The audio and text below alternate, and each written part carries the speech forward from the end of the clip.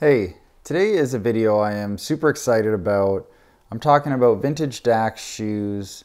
If you are a Canadian watching these menswear videos, I'm sure you're familiar with Dacks.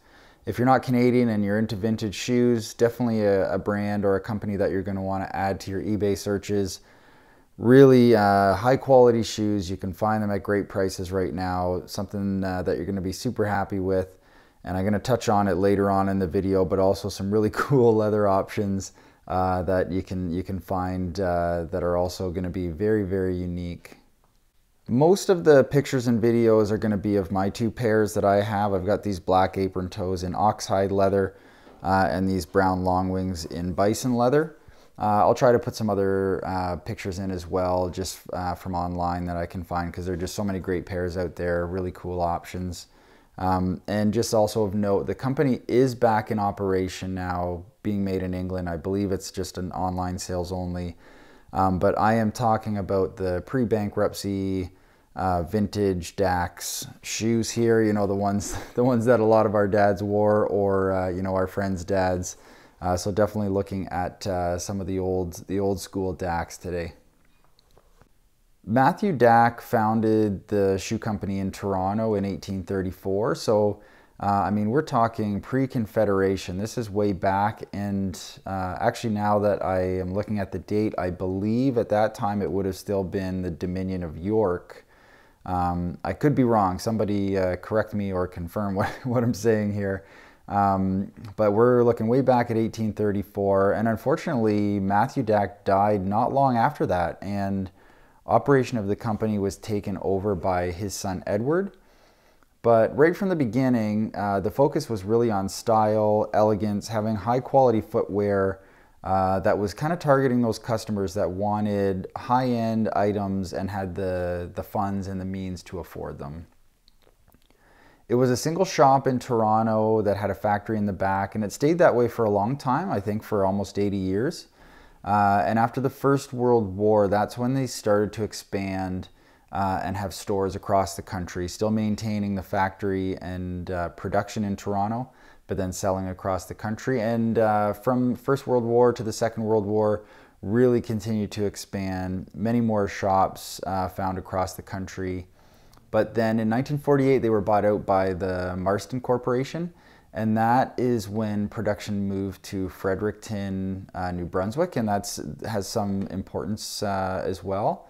And then they were bought out again in 1960 by famous English shoemakers Church & Co. So definitely an interesting history to the company, and being bought out by Church & Co. also leads into their Made in England line of footwear, which helped in later years, and I'll get into that a little bit as well. From what I've read, the Fredericton plant didn't have the capability of making rubber soles and heels, and this was significant because through the 80s and 90s, products that had those rubber soles were becoming increasingly more popular, and people weren't as interested in footwear with leather soles like Dack's. Now, since they were owned by Churches, their Made in England line did continue selling through some of those declining periods, but not enough to save them. Unfortunately, in the end, they had to claim bankruptcy in 2009.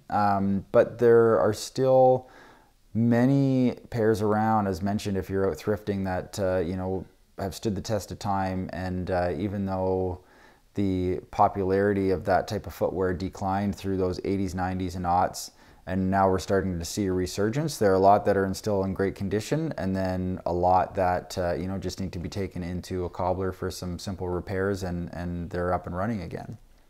Aside from being known for quality, they were also known for using some wildly exotic, pun intended, some wildly exotic leathers.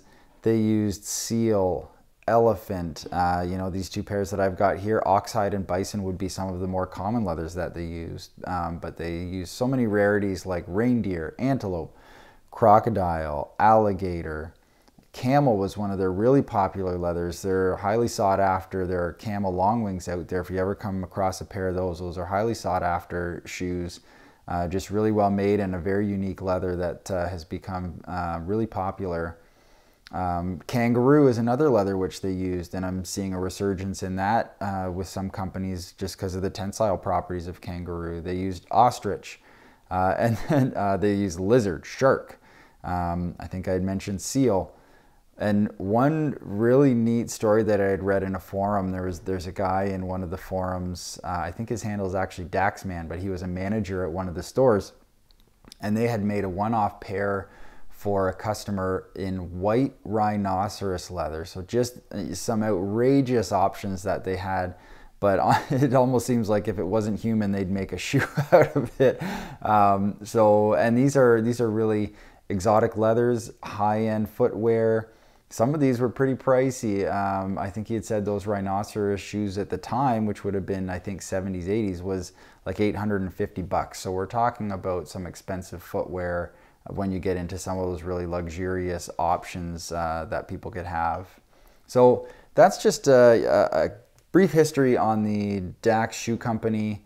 I absolutely love finding these. They're just such high quality, and you can find these at such great prices. And it's also just kind of a neat part of Canadian manufacturing history, and just tells a bit of the story of footwear over the centuries and how certain things were popular in certain times.